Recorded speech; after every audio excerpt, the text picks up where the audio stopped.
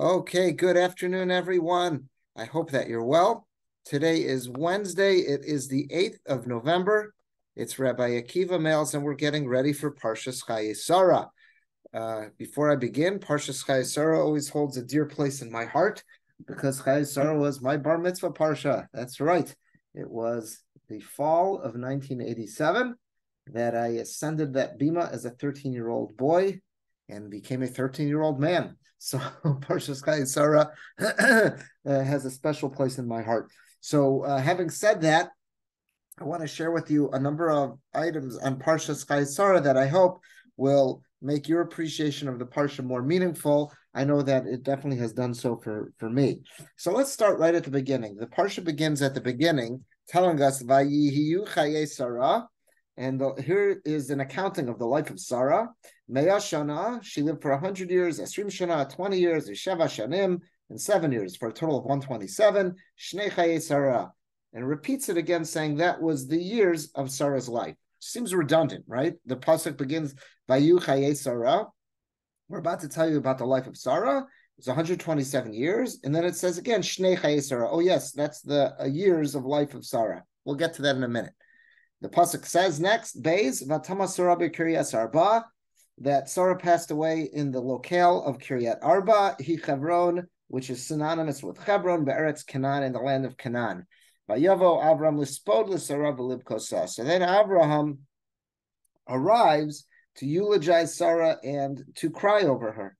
So we're going to take a look at that first pasuk. As we pointed out, there seems to be something a little redundant and repetitive, both redundant and repetitive. So it says in that first pasuk again, Vayu Chayei Sarah. I'm about to tell you about the life of Sarah. It was 127 years. The Shnei Chayei Sarah. That was the amount of years that Sarah lived. Seems extra. So let's see. I want to share with you a beautiful point from Rav Avram Yaakov HaKohen Pam Zatzal. Rav Pam had a beautiful, beautiful way that he would share something about this pasuk, and we're going to see that together. So let's see. The pasuk says as follows. Let's see what Rav Pam says. It says this was from someone, Rabbi Ozer Alport. I've quoted him before. Wonderful fellow who lives in Brooklyn. He puts together Parsha Divrei Torah sheets, and here is one that he put together a few years ago. And this one here, you'll see, brings down a beautiful point about this pasuk in the name of Rav Pam. So let's see. Parshas Chayei begins by recording. Let me scroll down for those who are online. Parshas Chayei begins. By the way, there's a picture of Rav Pam Zatzal together with his Rebbetzin. You can see they were a smiling, very happy couple, and that is later in their years of life. They had a profound amount of admiration and respect for one another. There are numerous stories about how they cared for one another. Parshas Chayei begins by recording Sarah's lifetime was 127 years, the years of Sarah's life, which seems redundant. If Sarah lived 127 years, isn't it clear that those were the years of her life? What is the seemingly superfluous expression at the end of the verse coming to tell us? Good question.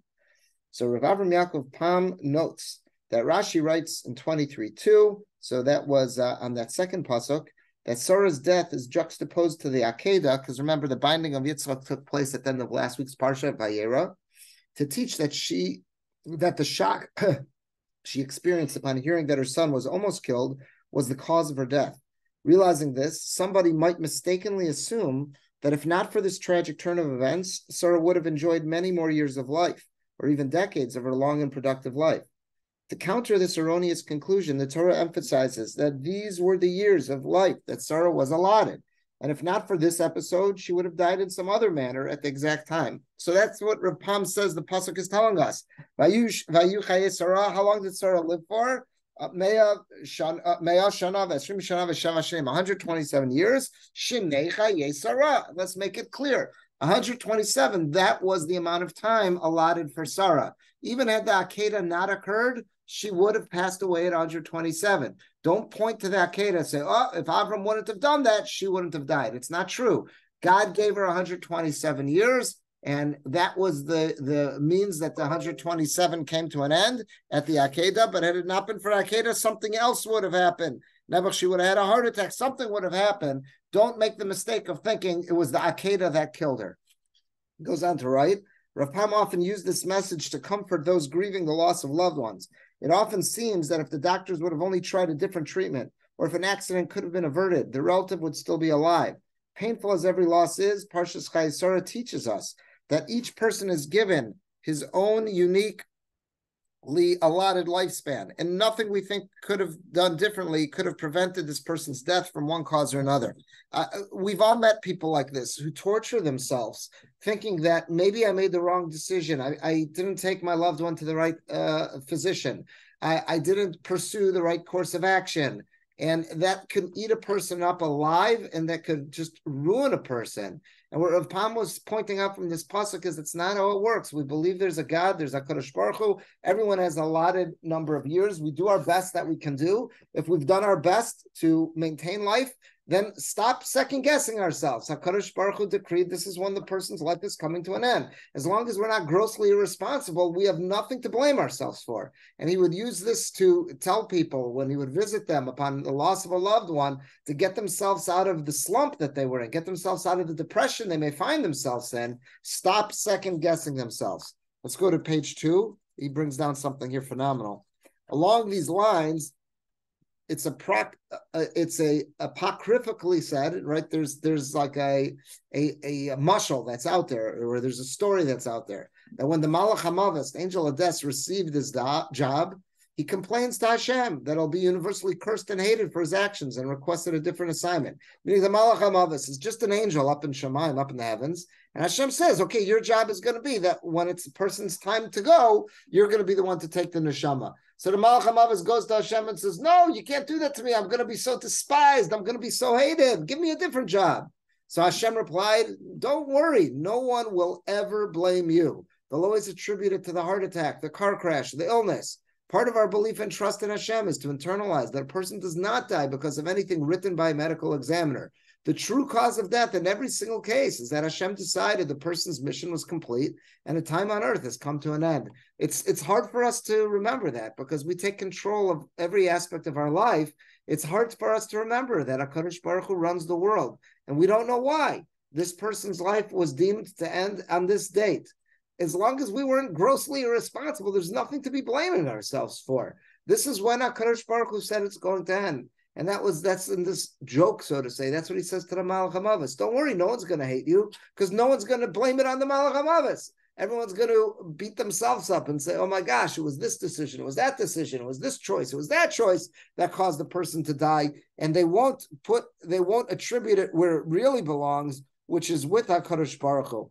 That's again, it's I don't want to call it a joke. It's a old saying. It's an old expression that was out there, but that fits in line with what Rav Pam was saying. That the message of the first pasuk of the parsha is Vayu Shnei Chayei Sarah, 127 years Shnei Chayei Sarah. That was the amount of time allocated to Sarah. Even if there was no Akedah, she would have passed away at 127 years. Something else would have happened. That was when it was time for her ticket to be punched. And that's something that we have to remember. And it could be a helpful tool when we meet families who are grieving the loss of a loved one and sometimes might be racked with guilt and second-guessing themselves. This is a very important point.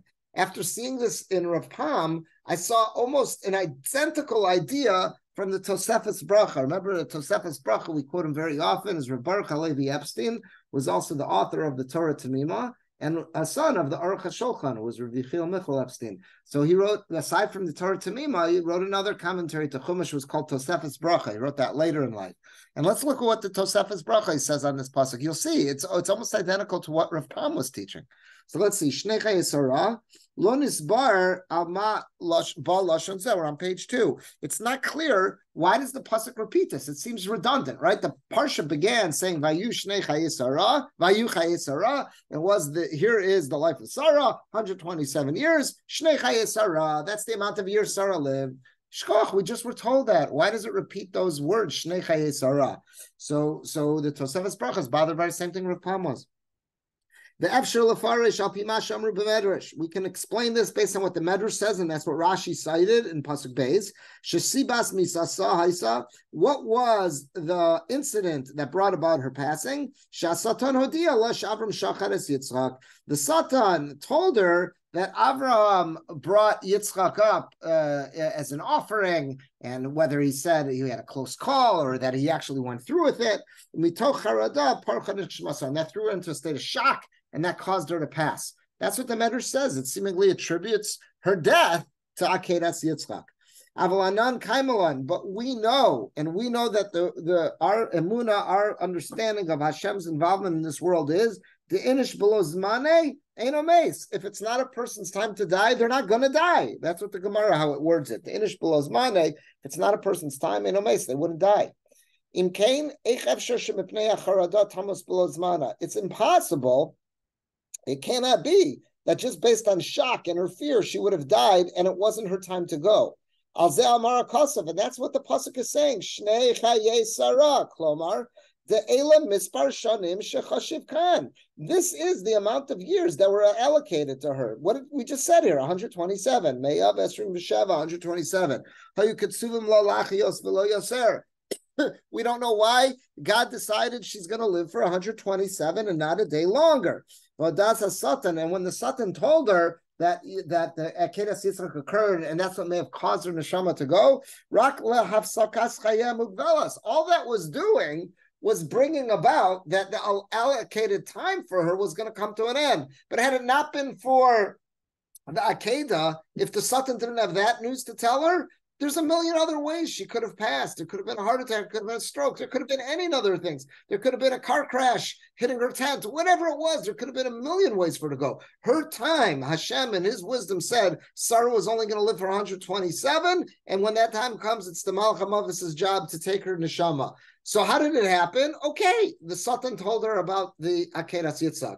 That does not mean that if the Akedas Yitzchak had not occurred, Sarah would have kept on living. Something else would have happened, and that's what the pasuk is emphasizing. So this is really exactly Rav Pam's point. So Rav Pam is making this point, but it's really the Tosefes Bracha said this earlier than him. And for all you know, there could have been other sources that said this as well. I think this is something that, again, we know to be true, but we need to remind ourselves of every now and then, because of the fact we're just not used to this. We don't see HaKadosh Baruch Hu. We know he's there, and we have our bitachon, we have our emunah, we have our faith, we have our belief that he's controlling our world, he's pulling the strings. But because we can't visualize him, because we don't see him, sometimes the stalk gets away from us.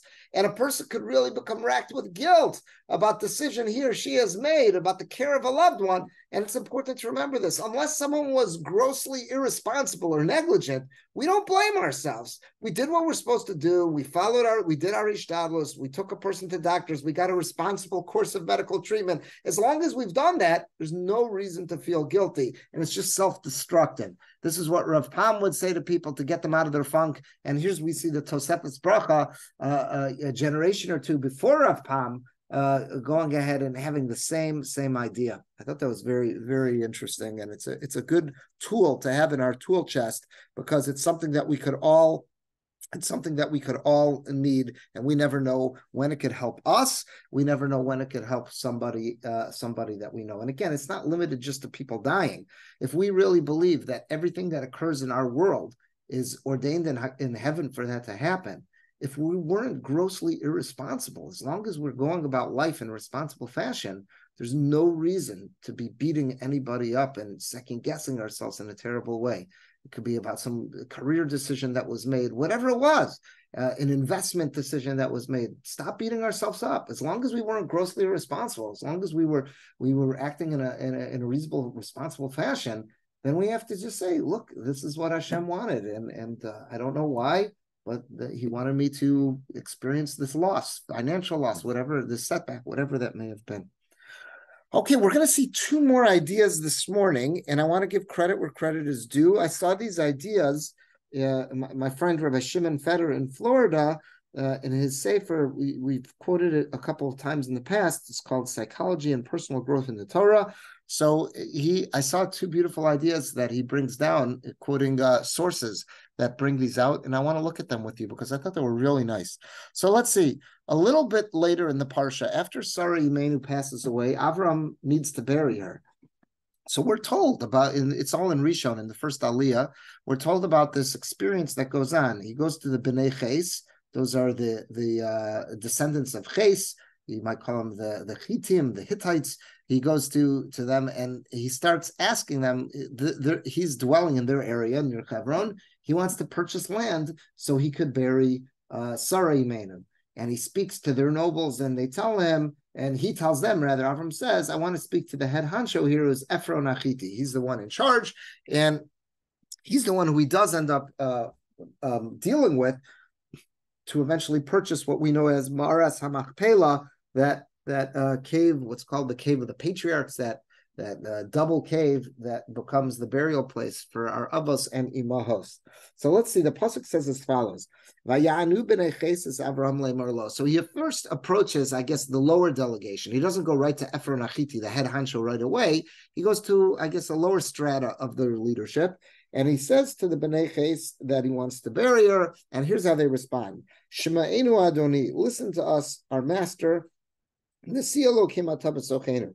You're a prince of God in our midst. As far as we're concerned, you are just an incredible, sterling individual. You reflect God. You reflect godliness. That's how they remark about Avram Avinu. In the choicest spot is where you should be burying your dead one. None of us will withhold a grave for you to bury your dead. In other words, you name it. You pick whatever spot you want, and it's yours. We'll sell that to you. And Avram then says, okay, let me speak to Ephron. And that's where he wants to buy the Ma'aras HaMachpelah from. So they refer to him, though, in this very respectful fashion. They say, Nasi Elokim ata b'sochenu. They say, Shema'inu Adoni. Listen, they first call him Adoni, our master. And then they say, Nasi Elokim ata b'sochenu. You are a prince of God in our midst. So they're showing Avram a lot of respect. Let's take a look at something, and we're going to build on this. Later in the Torah, in Sefer Vayikra, the pasuk tells us as follows. It's in Parak Yud Ches. It's on the bottom of the page, on page 2. Parak Yud Ches, that's chapter 18. Pasuk Gimel. K'maseh Eretz Mitzrayim. So Hashem cautions the Jewish people. K'maseh Eretz Mitzrayim, like the actions of the inhabitants of Egypt. Asher Yishavtem Ba, where you lived for all those years, those hundreds of years you lived in Egypt. Lo tasu. I don't want you conducting yourselves like the Egyptians. When you go into Israel, you've got to be on a higher level of conduct. Uchamasa Eretz Canaan, and according to the actions of the inhabitants of Canaan, Asher Ani Meviaschem Shama, the place where I'm taking you to live, Lo Sasu, I don't want you to behave like them. Chukosem Lo Selechu, don't walk in their statutes. So the pasuk is equating. It's saying, and Rashi brings this down from the Medrash, saying the two most rotten societies at that time were in Mitzrayim. That was the place where the Jews had lived, and also the people who were living in Canaan, the place where the Jews were going. And Hashem is saying, I don't want you to mimic their behaviors. I don't want you to emulate their actions. You've got to be conducting yourself at a higher level.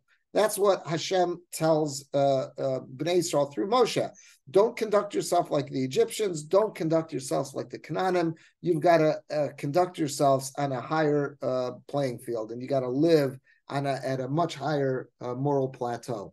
That's what the pasuk says. Let's see one more pasuk, and we'll need this in order to see the Medrash. And this is in Sefer Bamidbar. This is in Shlach, when the spies are going and charting out Eretz Yisrael. It says, Vayalu b'Negev, or on page 3. It says that the Meraglim, the scouts, they start in the southern part of Israel and they go north. Vayalu b'Negev, they went up, starting in the south. Vayavo ad Hebron, they go to Hebron. V'sham Achiman Sheshai v'Talmai Yilidei Anak. There were these 3 very mighty people living in Hebron. Achiman, Sheshai, and Talmai, descendants of giants.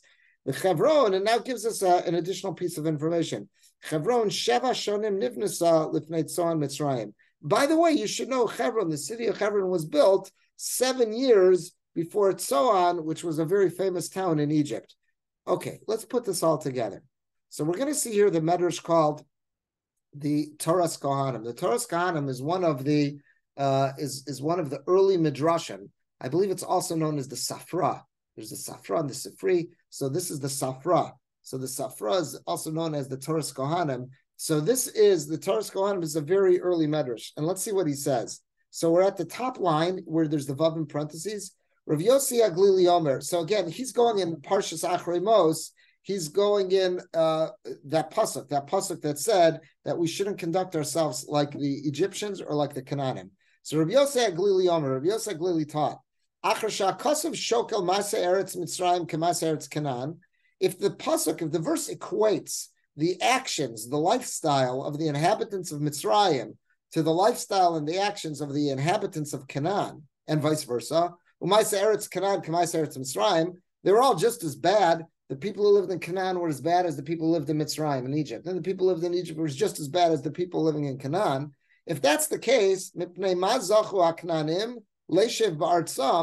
that's the case, if they're all equally rotten, what made the Canaanim spiritually worthy, leishev b'artzam, to sit in tranquility, arba'im shava shanim, to sit in tranquility for an additional 47 years over their companies, their partners in crime, their fellow degenerates in Egypt. In other words, if they're equally as bad, the inhabitants of Canaan are equally as bad as the inhabitants of Mitzrayim, and vice versa. And that's why the pasuk has to caution us: don't behave like the Egyptians, don't behave like the Canaanim. They're both rotten. Well, if they're both so rotten, what merit did the Canaanim have that they were able to sit in Hebron for 47 years in more tranquility than the Egyptians did? How do we know that?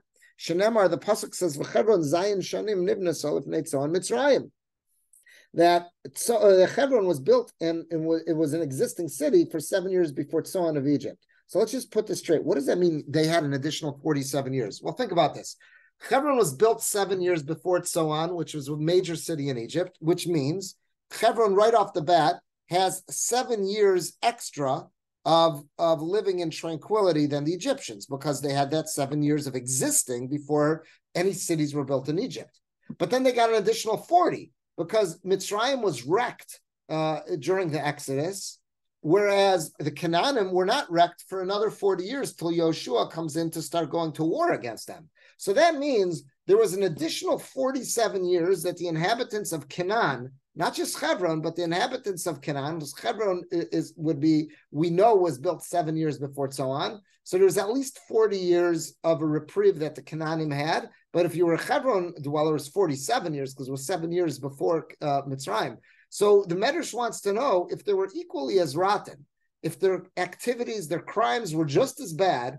How do you explain the fact that in God's big system of justice, how do you explain the fact that the Canaanim were able to sit in tranquility for 47 years extra over what the Egyptians had? They were both equally rotten. What did they do to merit getting those extra 47 years? So let's see what the Medrash answers.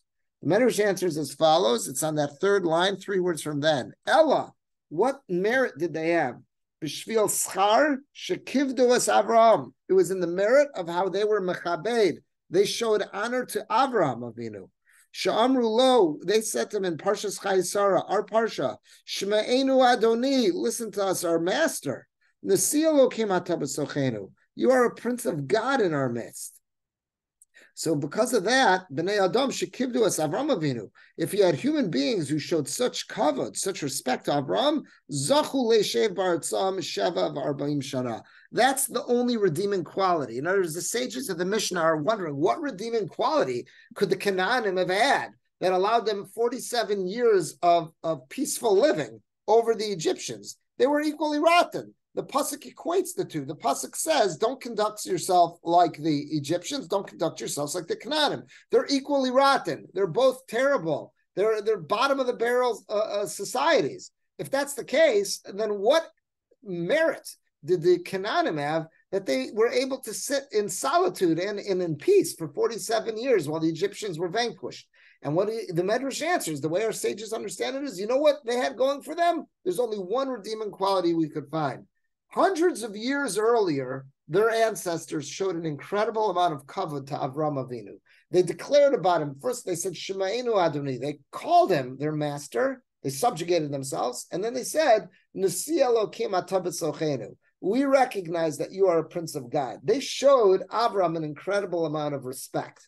Now, because they showed him this one-time event, they weren't tzaddikim. They weren't living a moral life. The pasuk says that they were rotten to the core the same way the Egyptians were rotten to the core. but they showed kavod to a tzaddik, they showed kavod to a Talmid Chacham, they showed kavod to someone who was representing Hashem and the Torah and all sorts of moral teachings. Because of the fact that they did that, Hashem says, now you've got zechusim. And I don't want you to use these zechusim in olam ha'emes, up in the afterlife, up in olam haba. We'll give it to you in this world. And that's how they were zochah to have 47 years of living in tranquility that the Egyptians did not merit. What we see from this is a very, very powerful lesson. Sometimes we're wondering about, showing kavod to someone who's a godly individual, whether that means a big Talmid Chacham, whether that means to someone who's a tzaddik, someone who's an incredible Baal Chesed, someone who makes a Kiddush Hashem.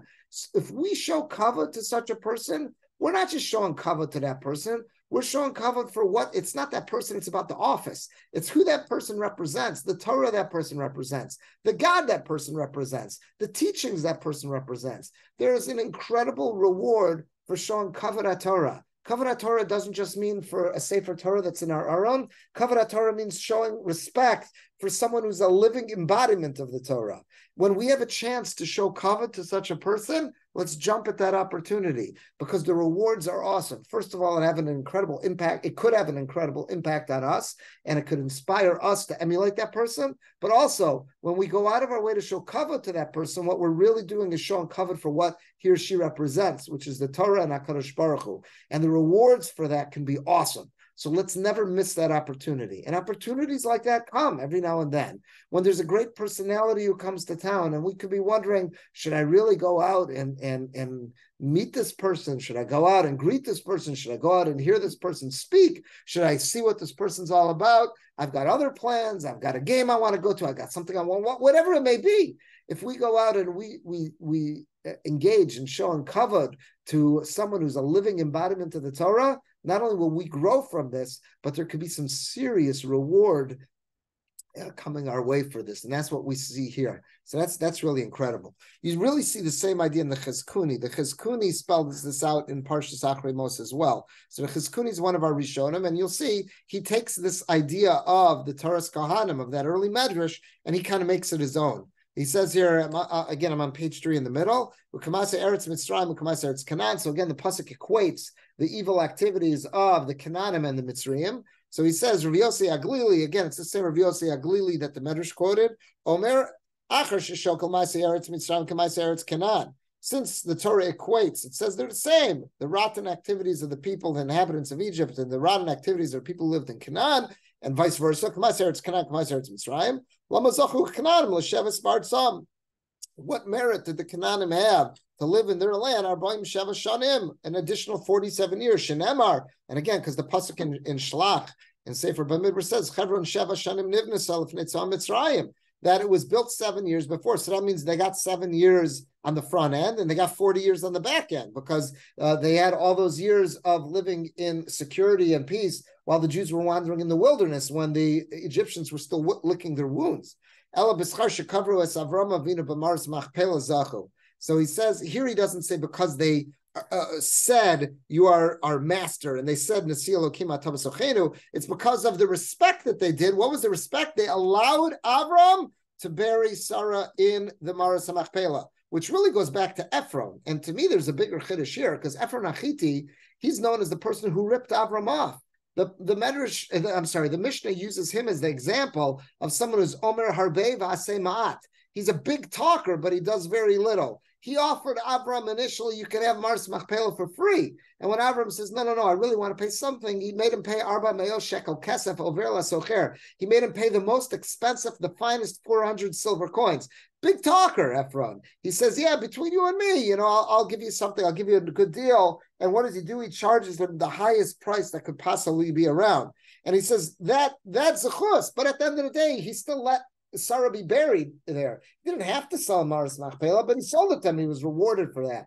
To me, that's even a bigger chiddush than the Medrash. The Medrash says that it wasn't Ephron, it was the Bnei Ches. They called him Shemeinu Adoni. They called him a master, and then they also said to him, Nasi Elokim Ata B'Sochenu. According to the Chizkuni, it's not the words that they used, what was the final deal that took place? Is they allowed Ephron Achiti allowed Sari Menu to be buried in Maras Machpelah. He sold Maras Machpelah to Avram. That was what the reward was based on. Even though he ripped him off, okay, he ripped him off, but at the end of the day, he sold it to him. He didn't have to do that. If that's the reward that he got for doing a tova, for doing a favor for Avram Avinu, so we got to think to ourselves, what could be in store for us when we do a favor for another good, honest, walking Kiddush Hashem, someone like Avram Avinu, and we are mativ, we do them a favor, and we do it b'leiv shalom, we really do it with a full heart and with goodwill, the rewards could be endless. So that's what he says. V'nismach hakam parsha zu. Why is this right here? Okay, that's fine. That's a separate point. What the Chizkuni has at the end about why is this written right here at this point in Parshas Acharei Mos. But his point is a lot like the Medrash, but I think it's slightly different. And it's even in my mind, it's a bigger novel teaching. Let's see one more teaching. So this is on Perek Chav Daled, the next chapter. The next chapter tells us, and I think there's something really beautiful here. The next chapter tells us as follows, that after burying Sarah, he realizes that his son Yitzchak is of marriageable age. He came very close to ending his life with the Akedah, and he says that would have meant that his whole lineage would have come to an end. So it's time we got to find a marriage partner for Yitzchak. So the pasuk says, Avram zaken ba bayamim. Avram was old; he had gotten on in days. Hashem berach Avram bakol. He was blessed with everything. Beis. Vayomer Avram el avdo zakam beiso. So Avram has this conversation with his trusty servant, who was the elder of his house. Hamoshel b'chol asher lo, and he really ruled over. He ran everything that Avram had. He trusted him like he was a brother. Simno yadcha tachas yirechi. I want you to place your hand on my thigh. You're going to take an oath. Vashbiacha, last page 4, that's verse 3, Pasuk Gimel. Vashbiacha b'Hashem Elokei Hashemayim. I want you to take an oath in the name of God, who's of the heavens, the Elokei Aretz, and the God of the earth. Asher lo sikach isha levinim ibnos haKanani. Do not find a Canaanite girl as a daughter-in-law, as a wife for my son Yitzchak. Asher enochi Osher b'kirbo. I live in their midst. I see what kind of rotten people these Canaanim are. I want you to go back. Himel aretziva moladati. Go back to my land, my birthplace, where he originally came from. So he's going back to Babylonia, modern-day Iraq, to go find someone from my family.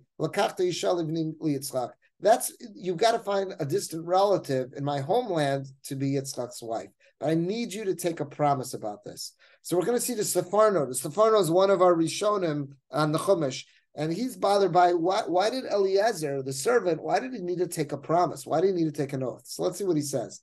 So the Sefarno says, of Avram Zaken, Hashem Berach Avram, God blessed Avram with everything. Bira Sibo Shechrichu es Avram Lishlach es Avdo. The pasuk is the verse is spelling out for us the reason why he needed to send his servant El Eretz Acheres to go to a foreign land, Bari Shalavno, to find a wife for his son. And why did he have to make him take an oath that he would follow through on this? Because first of all, Avram was very old. Dog sheyamus, he was nervous that he was going to pass away. He wouldn't see his son's marriage. That's why the pasuk emphasizes, when is this taking place? When Avram was zaken, he was old. He realizes, I better get moving on this. So he's making him take an oath. Get this done now. It's not 5 years from now. You got to get this done now. And because there's no local girls that are fit to marry Yitzchak, because he's familiar with the rotten ways of the Canaanim, so he says, I need to send you, Eliezer, to another land, to my homeland. And because I'm a very wealthy man, I know many people are going to want Yitzchak, they're going to want Yitzchak as a son-in-law, to become a mechutan, to marry into the family. Avram was nervous. Shema Eza Adam Bilti Hagun. Maybe there'll be some no goodnik out there. Yirba Shochad Lavdo will bribe his servant Eliezer Kadesha Yivchar Bevito, so that Eliezer will choose his daughter to be the wife for Yitzchak. Meaning he's entrusting Eliezer, his faithful servant, to go on this mission to find the right wife for Yitzchak. But I need you to take an oath that you're going to get the right wife, that you're not going to be, persuaded. Nothing is going to get in the way of clouding your vision, making certain that you're getting the person who's going to be the basis of the foundation of Judaism, of the Jewish people. I need you to get a proper wife for Yitzchak. And I'm nervous. Could be people out there who really want to get into this family. They might bribe you. I'm nervous, Eliezer, you might succumb to that bribe. So take an oath. That oath is going to make sure you don't take that bribe. No, because if you take that bribe, you're going to give up on your mission and you won't work hard to find the proper wife for Yitzchak. So I need you to take this oath. That's why you needed to take an oath. Number one, I'm getting old. I want to make sure you're going to get moving on this now. Number two, the oath is you're going to travel back to my homeland. It's a hassle. I know it's a lot easier to find a local girl. I want you to take an oath. And number three, I want you to take an oath to make sure you're going to get a fitting wife, someone who's really a balas chesed, a kind person. Don't take any bribes just because some guy wants to hand off his daughter to be one of the imos, to be Yitzchak's wife. Now, that's astonishing, because what that seems to be saying is Avram had a real fear that Eliezer, even Eliezer, who he trusted, was Moshel B'chol Asher Lo. Look how the Pasuk introduced Eliezer to us. The Pasuk said, go back to page 3 on the bottom, Pasuk Beis, Vayomer Avram el Avdo Zakan Beso. So first of all, who was Eliezer? He was his servant. Then it calls him Zakan Beso, the elder of his house, meaning he's been there the longest. He's had this really long relationship with Avram. They went to war together. Remember the free Lot? They went to war together. They're like brothers in arms. B'chol asher lo, he's a Moshel B'chol asher lo. He trusts him over everything. He's the one who he obviously trusts. This isn't someone that you would suspect is really going to succumb to a bribe. Yet, what is the Sforno telling us? No matter how trustworthy someone might be, when they are tempted, when someone is trying to stick cash in their face and say, here's an easy way to become rich, even someone who's got a track record of impeccable honesty, they might succumb to a bribe, to taking a bribe. So Avram says, I got to make sure you don't do that. I'm going to need you to take an oath. If you take the oath, that might give you that extra protection you need to stay on the straight and narrow and not take a bribe. I think that's fascinating. Sometimes we tend to think that I'm above that. I would never succumb to a bribe. We're human beings, and there's an innate weakness. And Avram understood this. Avram Avinu understood human nature, and he knows that there's an innate weakness that we all have for wealth. And if it could come easy with no strings attached, people might, the most honorable of people might do this. We've seen this time and time again. How many political scandals have happened when there are people who have seemingly good people who have dedicated themselves to a life of public service, who have succumbed to bribery of one form or another? How many people has this happened to? There are investigations that go on all over the place. You know, outside of America, where there are no laws and no rules in many of these banana republic countries, it's just a given. You got to grease the wheels. You got to bribe people in order to get your way. That's what being an official does. You want to get to public office, so now you can become rich on bribes. That's what it means. In America, we hope that's not the case, but sometimes, unfortunately, that's what investigations find to be true. And we've seen throughout history some of the most noble politicians, people have really done great things. They've succumbed to bribery, and it makes sense. They're human beings. This is an innate weakness we all have. Eliezer could have had this weakness. If Eliezer could have this weakness, certainly our politicians can, and we can as well. If you want to see about what kind of a chiddush, who was Eliezer, look at this last source. So this is on a little bit earlier in the Torah, when the Bris Bein Absarim takes place. So Hashem promises Avram, you're going to have so many descendants. So look what Avram says. So this is in Perek Tesvav, Pasuk Beis. Vayomer Avram Ado, he says, Hashem Elokim, Matitanli. What good is it? You're going to give me the land of Israel. You're going to do all this for me. I'm childless. Uben Meshek Beisi, and the steward of my house, who Dameshek Eliezer. Dameshek Eliezer is Eliezer of Damascus. So he calls him Ben Meshek Beisi. Now it looks like a play on words. The steward of my house is Dameshek Eliezer. Eliezer is originally from Damascus, Syrian. So that's what it looks like he's saying. But the Gemara says, no, there's a little bit more going on. Why is he called Ben Meshek? Let's see. The Gemara tells us in Yoma a little bit about Eliezer. Eliezer Eved Avram, Zaken V'Yoshev B'Yeshiva. He was older, and at the end of his life, he was just engaged in studying Torah, whatever that means, because it's obviously before Sinai. So whatever moral teachings Avram had, teachings about monotheism, whatever he was sharing with the world, that's what Eliezer was engaged in day in and day out. Shenamar, because what did the Torah tell us right here? Vayomer Avram el Avdo Zakan Beso. He was the elder of his house. So we know Eliezer is an older person at this time. Hamoshel b'chol asher lo. that he was the one who ruled over everything Avram had. What does that mean, Amoshel b'chol hashlo? Did it mean that he just was in charge of all his financial assets? Amar Rav Elazar. What did Rav Elazar teach? Shemoshel, that he ruled over b'toras Rabo. That he ruled over, he had an absolute handle on all the teachings of Avram. Everything Avram was teaching the world, Eliezer was his spokesman. He could have taught everyone else. He was the ultimate, we had in yeshiva, there would be the Rabbi would give the shir, and then there would be an older fellow in the Beis Medrash or in the Kolal, whose job was to help the younger guys understand the shir. Why? Because they understood it so good, they could repeat it to us. So this is the role of Eliezer. He was Moshel b'Toras Rabo. He ruled over the Torah. He had all the teachings of his Rabbi, of Avram Avinu. He had it on his fingertips. And then it continues with Damascus Eliezer. He was known as Eliezer of Damascus. And is Damascus also just incidental? Yeah, he was from Damascus. Amar Rav Elazar says, no, that also means something. Shedole umashke mitoraso shel rabo lachirim. Shedole means like he would draw out, like someone goes to a well, they pull up the bucket. Shedole umashke, they would draw out and give to drink. Mitoraso shel rabo lachirim. He would, in other words, if Avram was busy, he was learning with the group, no problem. And then another group comes to the tent, to the Beis Medrash, no problem. Eliezer's got this. He's able to give over all of Avram's teaching. Eliezer was his right-hand man in every sense of the word. Not just that he trusted him with his possessions, not just that he trusted him looking over all of his investments, not just that he was his brother in arms, that they would go to war together, but he was also his spokesman. He knew all of Avram's teachings about monotheism, about ethics, about Torah, whatever that was at that point, and he was capable of sharing it with others, and he did share it with others.